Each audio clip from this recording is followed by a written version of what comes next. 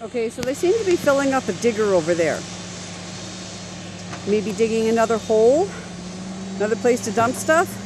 Oh, look at the pond down there. See the pond? Yeah, that's always full of water. Always. That means they've hit groundwater right there. That's groundwater. Right in front of it, that place growing grass, that's meant to be their tailing ponds. They seem to have just decommissioned it now, and now they've moved their tailing ponds up to by the tent. So it's just a little bit closer to the creek. And here goes this guy, traveling along, singing a song. Greedy men, greedy men, greedy men. And on the back of that cat over there, as I just finished mentioning, is the words Allterra across his butt.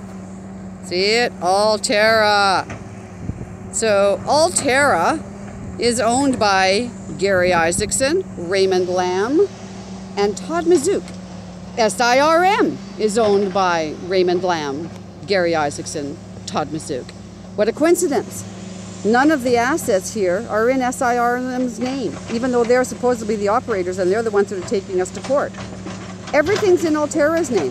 Allterra hasn't even been in court.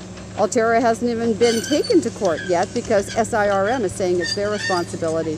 So, makes you wonder, when things go bankrupt, I wonder who's going to be walking away from this. Yeah, pick me. Pick me. That would be SIRM, Todd Mazook, Gary Isaacson, Raymond Lamb. They'll just walk away from this. All of their assets are in Allterra's name, which is, pick me, Gary Isaacson, Raymond Lamb, Todd Mazook. So they're going to put everything in Allterra's name, so all the money stays in their pockets, and they just claim bankruptcy, and they walk a hell away from here. And leave us with this. Isn't this lovely? Look at that. Ooh, look at all the moisture over there. I wonder where it's going. You see the moisture over there coming off the tarp? That's really wet. Wonder where it's going. It's flowing this way. Yep, it's flowing downhill towards me.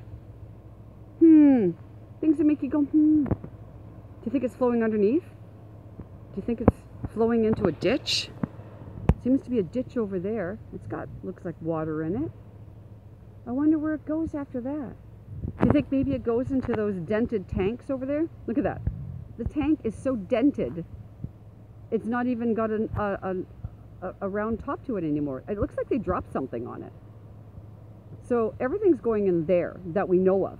Well, that we know of. And then there's a hose that you can sort of see that goes all the way up the hill.